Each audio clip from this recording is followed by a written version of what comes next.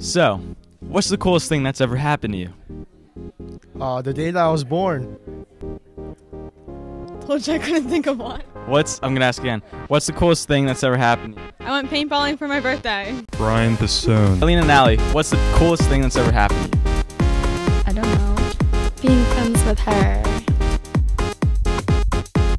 Okay, so this one time I had like a quarter, and I flipped it, flip a coin, and it landed in a crack of like a lunch table that was there, just like sitting right up. So Speed Script winner, what's the coolest thing that's ever happened to you?